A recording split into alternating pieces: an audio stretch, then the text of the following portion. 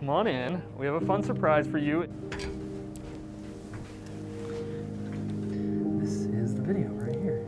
I'm Carly Carlson, and I got introduced to Dr. Rutan about 6 years ago, actually, on my journey with infertility. I just couldn't believe how awesome she was, how caring she was, and how relatable she was. I felt like I was going to see my best friend. And I remember walking out my first appointment with her and her looking me in the eye and saying, "We're going to do this, you're going to have a baby." I think what sets her apart from other providers that I've ever seen is starting with a hug or like a personal touch and just sitting down and spending time with me. I felt like those are the things that Dr. Rutan does that makes me know that she cares about me, and she really does respect my time too. Somehow, some way, Dr. Rutan makes you feel like you are her only patient when she sees you. You know, coming into my 20-week appointment, being so excited that, you know, you get to find out the gender, and when we found out that there was no heartbeat, you know, she cried with me. I think that was something that sets her apart from anybody else, because I don't think many doctors would sit there and have tears and hug their patients and make them feel like they care so much about you. That meant the world to me. When after we went to the hospital and were induced, I looked at the door and I see Dr. Rutan coming in with basketball shorts and a sweatshirt, and you know, it's almost midnight on 3rd of July, and I think to myself, like, she has her family. She's not even supposed to be here right now, I don't think. And she came there for me, and I remember telling her, "You're an angel," because it's almost as if when she got there, everything just happened and it was okay.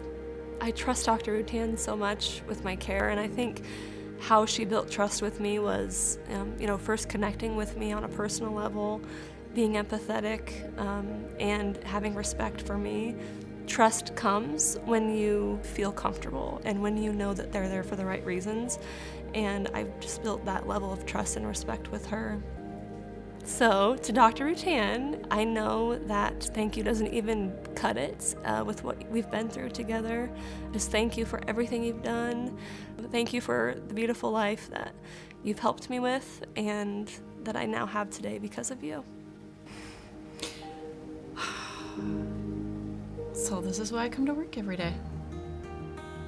This is what makes it all worth it. I go into every room and I want to get to know the people that are behind the door. And that is what is rewarding to me as a provider, is that when I get to see those folks back, either in a month or 2 weeks or a week from now, or if I just get to see them on an annual basis, you know, it makes it very easy to take care of people when you know them so well. You know, every time I deliver a baby, it's like the first baby I ever delivered. And I feel like it's a real privilege and a real joy to be able to experience that moment of transition. It's also a great privilege to be there in the sorrowful times. Being able to spend time with people is key. And I try to make each person feel like they were able to tell me what they came to tell me. I think that's how it's accomplished, is creating that relationship and finding out all of those little facts about people. Thank you. Dear Dr. Rutan, thank you from the bottom of my heart for everything you've done for me and continue to do for the community. I'm not sure where I'd be without everything you have given to me. Thank you for being kind, empathetic, and most of all, listening to me.